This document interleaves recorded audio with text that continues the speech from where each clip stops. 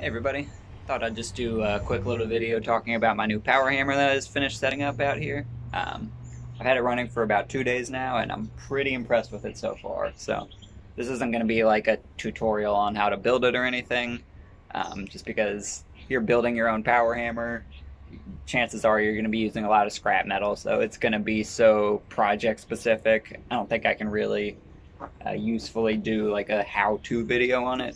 But I just want to tell you some of the stuff I learned while building this thing, and some tips in case you're thinking of building your own.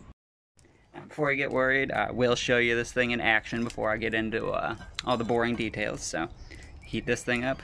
This is a railroad anchor. It's about 5/8 thick, 1.25 inches wide, and show you what this hammer can do to it.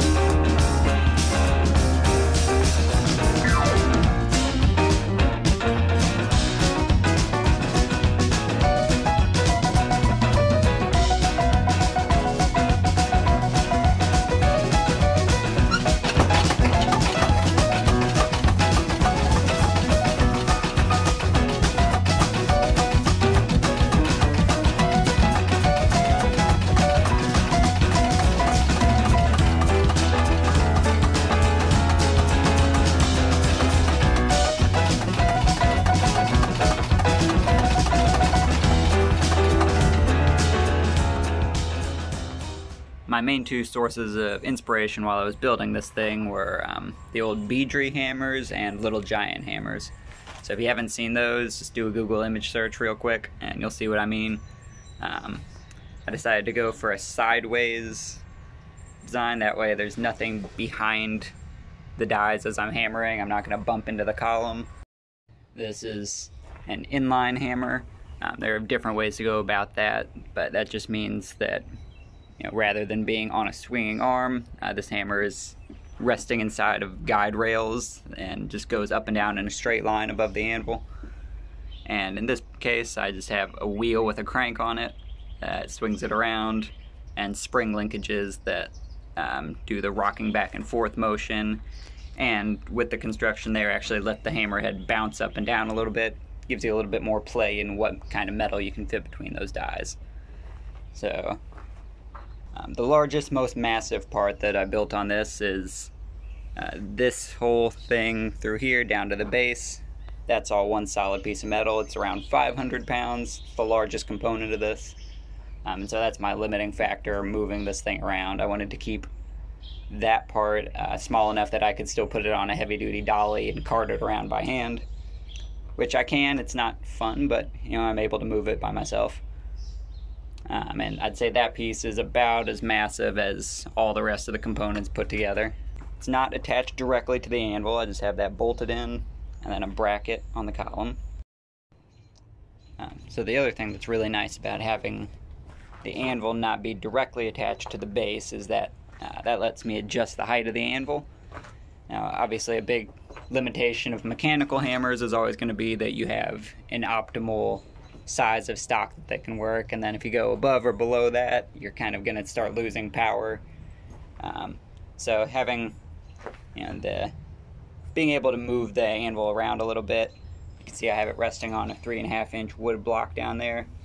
That lets me drop this down a few inches so I can get in there with tooling if I want to, or I can have it set up how it is now, where it's kind of optimized for hammering on like 1-inch stock. I can hammer on 2-inch, but I get a little less power. It still works all right, and then I can taper that down pretty much to 0 with how I have it set up now. The hammerhead is 65 pounds overall, with the faces attached on there. You can see I have it guided with wheels along the side. At first I was playing around with having it guided between brass plates. That worked alright, but it does actually move quite a bit more freely with wheels than sliding between brass plates. I still have the brass plates on the front and back where it's not really being pushed into them, but for the side-to-side motion, since there is pressure, pulling from side to side as that crank turns around, it turned out that it moved a lot more freely using wheels rather than the brass plates, which do still have some friction. Now, I have this thing run with a 2-horsepower motor. It's 2 horsepower at 3,600 RPMs, pretty much the largest motor you can run off of regular 110 outlet. And I think, this 65-pound hammerhead is probably about the maximum that I can drive with a motor that size. So I wanted to keep this all within the range that I could power with 110. To really scale any part of it up past where I have it now, I think you would start to need a 220 circuit. But as it is now, it runs pretty well off of just regular 110. Obviously going from my 3,600 RPM motor down to a speed that's going to give me, 2 to 3 beats per second on the hammer took some speed reduction, so I just have a bunch of old pulleys salvaged off of tractors, belts from that, and that gets me my speed reduction. Now to actually engage the hammer, I have this foot pedal, which kind of runs through a complicated set of linkages, and not to get too technical with it, just pushes those discs together, and that's what forms kind of my clutch system. I decided to do this rather than just having, like a tensioning pulley that pushes on the belts and kind of engages one of the wheels. This is kind of nice, but honestly, if I were to build it again, I think I would just go with the tensioning pulley system.